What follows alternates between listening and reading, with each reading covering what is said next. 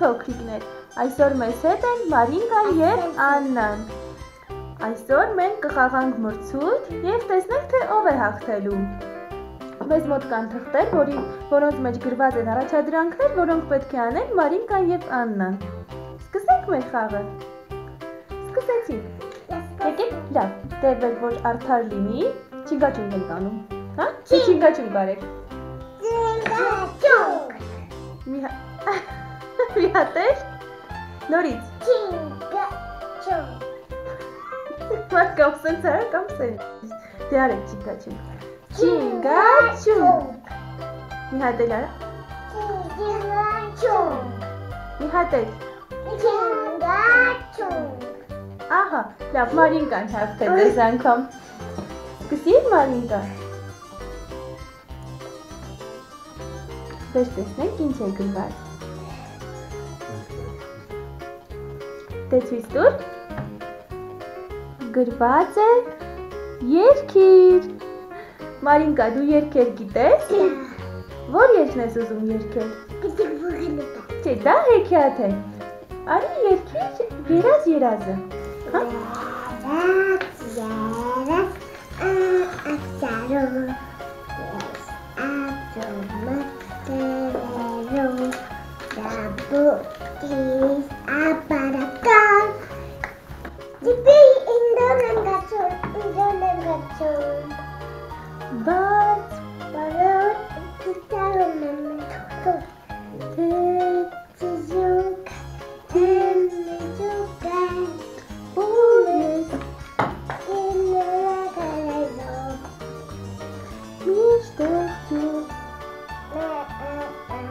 Լավ ապրես։ Հիմա ես։ Մարինկան շատ լավ երգեց։ Ապրես Մարինկա։ Մեզ համար շատ լավ երգ երգեցիր։ Շարունակենք մեր մրցույթը։ Աննան։ Հիմա տեսնենք։ Բացիր թուղթը։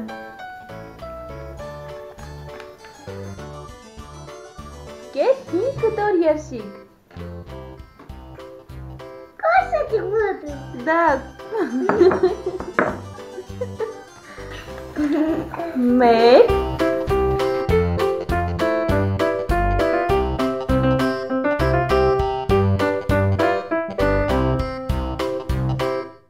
Այս փուլը կփորձենք նորից, քանի որ Մարինկան չդիմացավ գայթակղությանը և կերավ Աննայի երշիկները։ Աննա, դու այստեղից ես ուտում, ես կտամ Մարինկային։ Աննա արագ էր։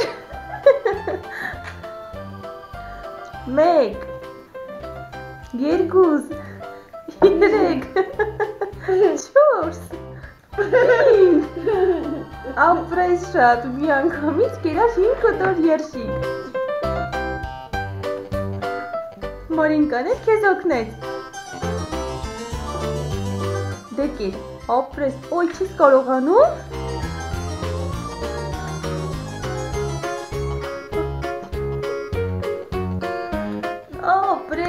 Ապրես, Աննա, ապրեք երկուսդ էլ։ Ուզես մենք շարունակենք, հա? Ապրես Աննա, հիմա նորից Մարինկան է քաշում։ Քաշում։ Դե բացիր, տեսնենք ինչ է գրված։ Ցույց տուր։ Արտասանիր։ Հիմա արտիպերյա։ Չէ, սպասիր, հիմա Մարինկան պետք է մեզ համար արտասանի։ Ասա նապաստակը։ Նապաստակը, նապաստակ, ինչ է զետատարիցակ, արիկանը մբակը, սամգացակ վեցաբակը, էցի բակը մեծում է։ Հնգանի, տիպիս պուտիկ է տանի։ Ապրես Մարինկա։ Հիմա նորից Աննան է քաշում։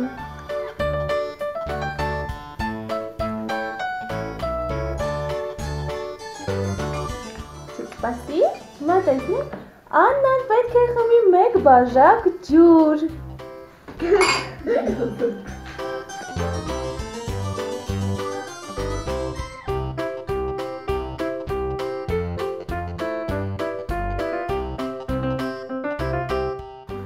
Չէ, պետք է ամբողջ ճկում ես։ Я так не могу. Եթե ճկում ես, կպարտվես։ Ապրես։ Դժվար առաջադրանքներ ենք տում քեզ, չէ՞։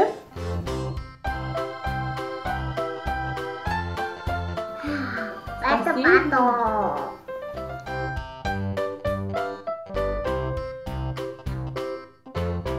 Եթե մինչև խաղի ավարտը դու ճղում ես ամբողջ ջուրը, այս փուլը կհամարենք պարտված։ Աննան պայքարում է հաղթանակի համար։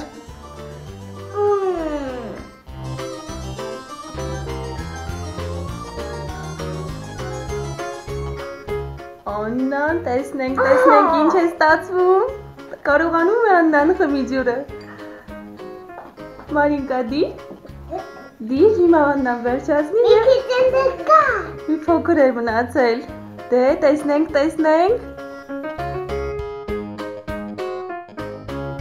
Մի փոքր է մնացել, և ապրես։ Աննան խմեց ամբողջությամբ ջուրը, ապրես դու։ Այս փորն էլ հաղթեց Աննան։ Հիմա Մարինկան է քաշում թուղթը։ Ապրես, դե բացիշ տեսնենք ինչ է գրված։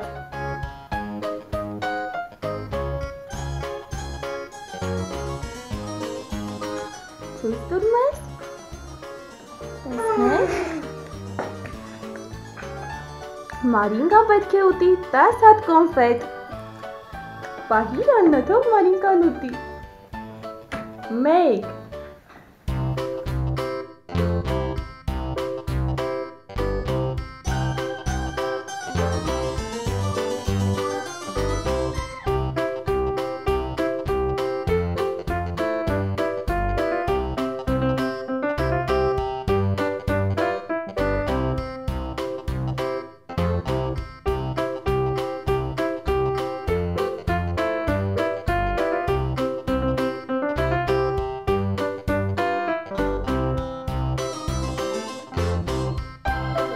Մարինկա, ուր ես դու։ Մարինկա շատ տանջվեց, բայց չկարողացավ ուտի բոլոր կոնֆետները։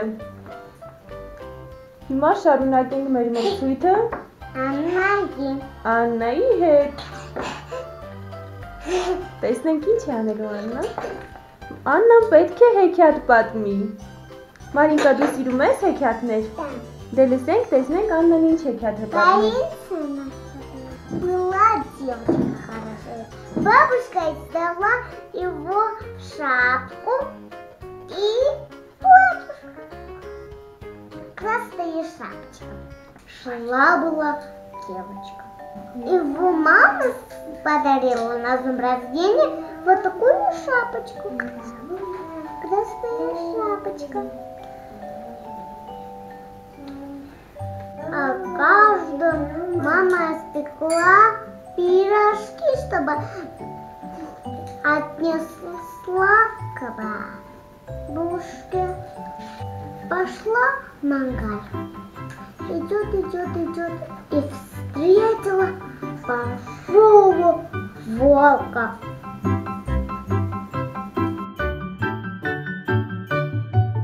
Волк говорит: куда ты идешь? Я иду к моей бабушке. Пирожки занести.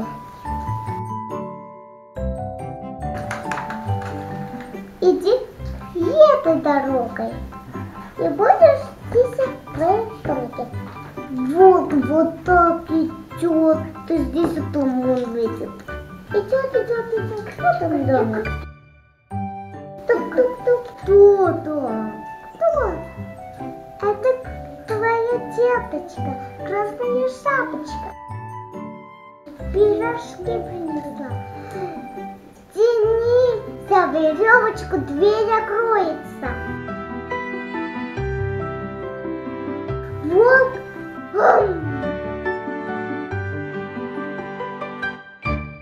проглотил бабушку. Потом пришла Красная Шапочка. Тук-тук, кто это?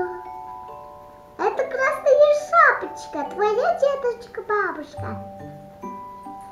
Тяни на веревочку, дверь откроется. Красная Шапочка зашла в дом. Говорит, почему у тебя вот такие большие глазки, чтобы я тебя хорошо видел? А почему у тебя большие уши, чтобы тебя хорошо слышать? А почему у тебя большой рот? Вот такой, чтобы я тебя хорошо села. Красная Шапочка уже узнала, что это волк. Сел. Ну, волк сел. Потом охотники прошли и сняли, а волка поставили вон туда, в тюрьму.